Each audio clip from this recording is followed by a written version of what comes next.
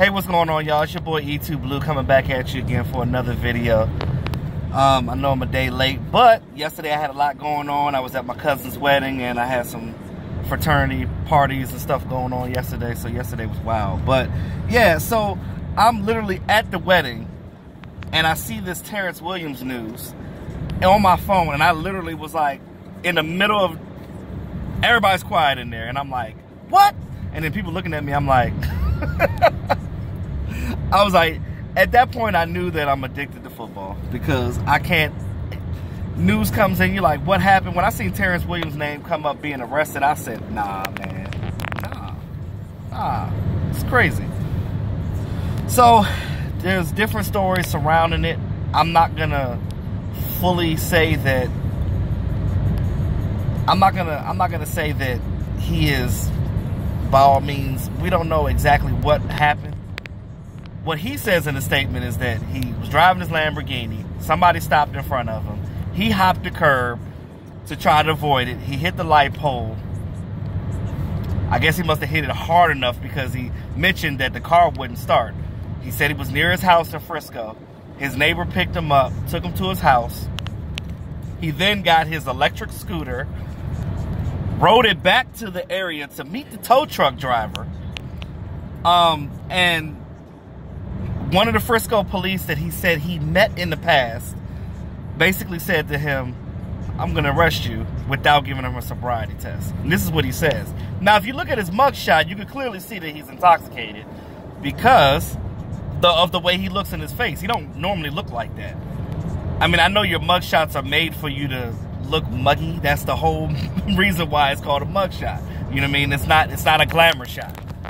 We're not out here taking pictures for Vogue or Essence. So basically, he was intoxicated, but we don't know the full story.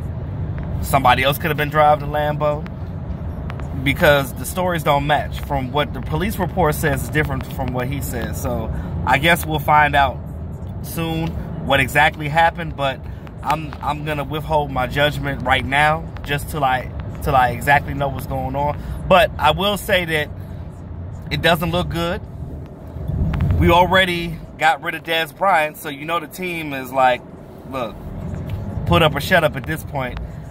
They can, I mean, they quite possibly could cut him to, you know, make him an example out of somebody, because we just got these young players that got drafted, and we don't want them coming in here thinking that, oh, I can have a DUI or I can do something crazy and still be on this team.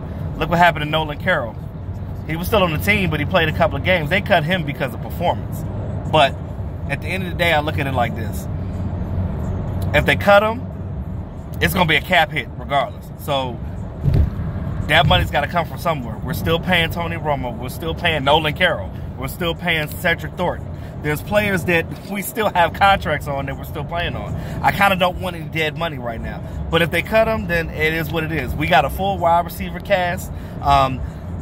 That can pave the way for Cedric Wilson that we drafted, Michael Gallup that we drafted.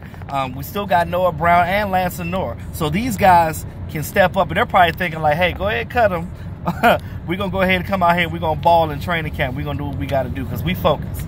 Now, Terrance Williams has never been in trouble in the NFL, period, since he's been in the NFL. So I look at it like this. I mean, it could be a situation where maybe he knew he was intoxicated. If, in fact, somebody else was driving the Lamborghini, he was probably like, here, drive my car, because I don't want anything to happen. But then something did happen.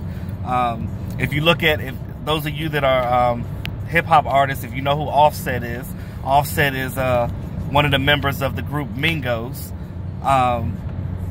He crashed his Hellcat Challenger. And again, these celebrities do crazy stuff. Chris Brown lets people drive his car. What was it, George? His Ventador? Yeah, crashed his Ventador, and you know, but lessons learned. These guys are young. They got expensive, fast cars, and sometimes things got to happen for you to, these mistakes got to happen for you to learn. Again, they're all in their 20s. I mean, you know, because I'm pretty sure if you gave me millions of dollars when I was in my 20s, I'd probably be a little I'll probably be driving fast and doing crazy stuff too. But again, you know, you live, you learn, you mature. But we'll see what happens with this situation. I already know you guys are going to weigh in with your comments. I know a lot of people say go ahead and cut them, forget it, make an example out of them. But I'm a type of person, I like to know all the facts first before I prejudge and, you know, make assessments and stuff like that. That's just me. But yeah, on my way to Wine in the Woods with my favorite couple, my frat brother and his wife. So I'm in their back seat right now, chilling, living lavishly. But anyway, this is your boy E2 Blue, always keeping it real. I'll talk to y'all later.